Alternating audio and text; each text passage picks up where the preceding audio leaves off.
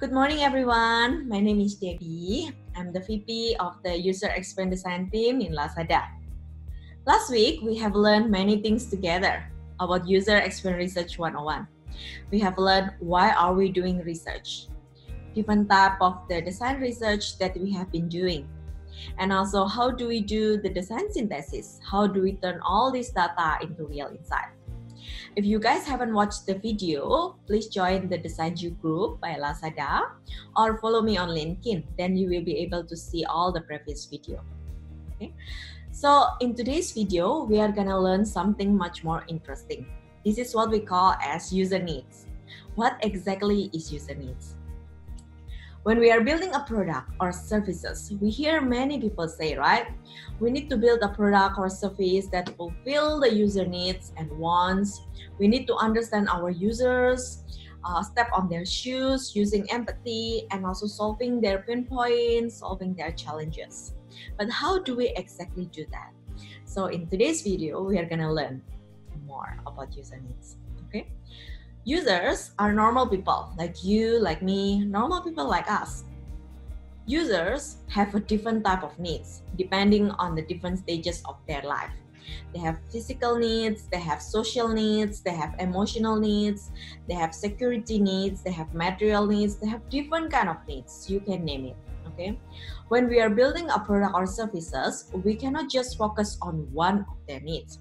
Because if we are just focusing on the basic minimum requirements, we will just building a functional product. But this functional product will not fulfill any other needs that our users want. Okay, give you guys an example.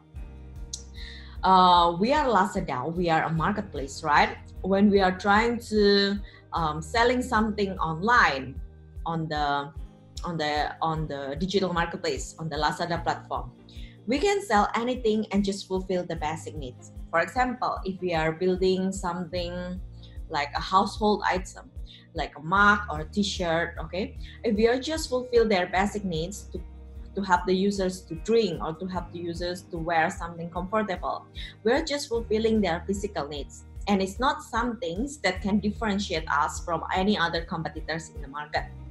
But if let's say we are building something small, we are not only fulfilling the basic, the functional needs, but we also fulfill the emotional needs. For example, if we put interesting design or unique messages on the brand itself, on the product that we created, then when the users, when our customers wear that or use that, they will fulfill these emotional needs. They will feel like I'm representing something. I'm actually having this clear message on the product that I use, okay? So we are fulfilling their other needs, which is actually the emotional needs. Now, another example.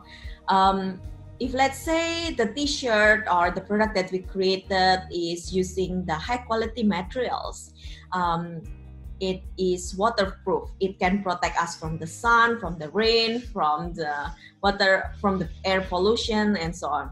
So now we are fulfilling another needs of our users. So we are fulfilling their security needs, okay? So if you guys can see here that in the product or services that we are all created, the more needs that we can fulfill, the more valuable our product will be, okay? This is an example of the Lazada marketplace. How if let's say we are building a digital product, for example, responsive website or mobile application, it's the same. If we are just focusing on the functional features, for example, to be able to shop online or to be able to choose and filter the product online, then it will be the same with any other marketplace out there. But how if we fulfill another needs that they want?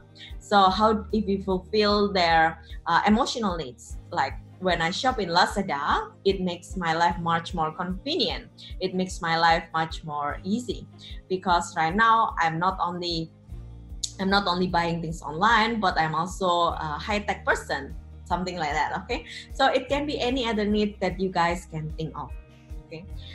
This is an example of the business to consumer product.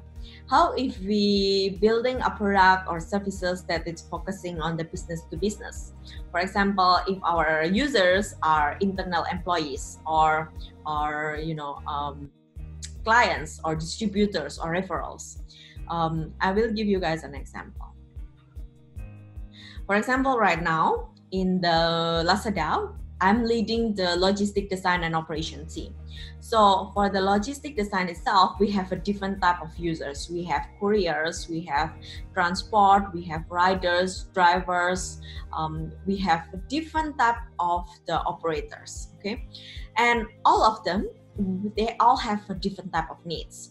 If we are just fulfill their basic needs, for example, to be able to deliver orders every single day, right? This is their basic minimum requirements of their needs. We can do that, but it will not be meaningful for them. So we need to fulfill any other needs that our user wants.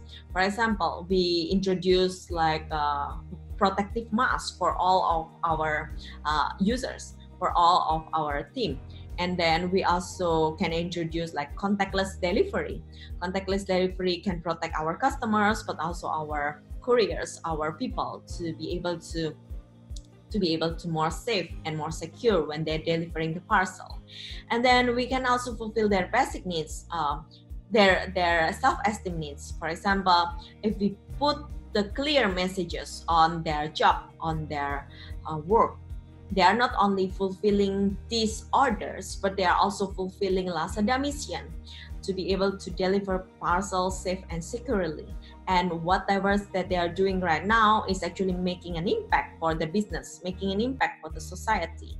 So now we are fulfilling their other needs, which is actually their self-esteem needs, their social needs. They want to be able to contribute to the community, to the society. Okay, so if you guys can see here, as a designer, as a product people, every time we are building a product or services, the more needs that we can fulfill, the more features, the more benefit that is actually delight our users in the different stages of their needs, the more valuable our brand will be, the more valuable our product will be.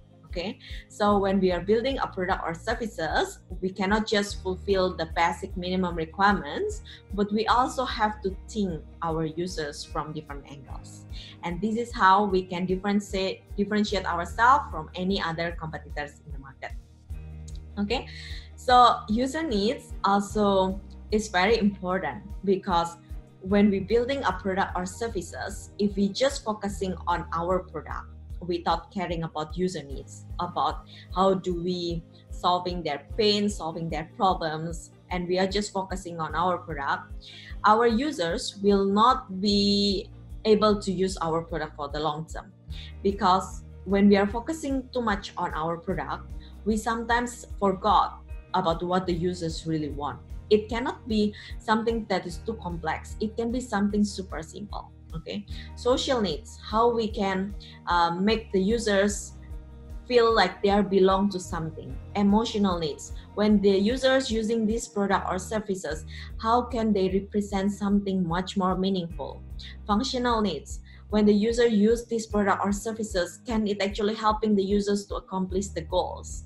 And there are so many other needs, guys, that you guys can think of. Security needs, when the user use this product or services, can they actually feeling safe, feeling secure, feeling that their information is actually on the good hand. Okay, when they are actually giving out their credit card or their payment, can actually they feel like this is something that I can be sure of.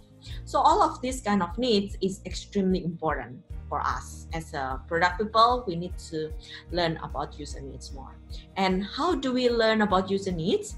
We need to learn user needs in all the stages of the user journey. It's not only in the beginning or in the end. We need to, every time doing the product iteration, every time we are solving problem, every time we are delivering release or delivering new benefit, new features, we always have to learn more about the user needs. Okay, so hopefully this video can help you guys to understand more about user needs. If you guys have any question or want to learn more about user needs, please leave a comment below, and then we will be happy to answer you guys more. Okay, see you guys. Bye bye.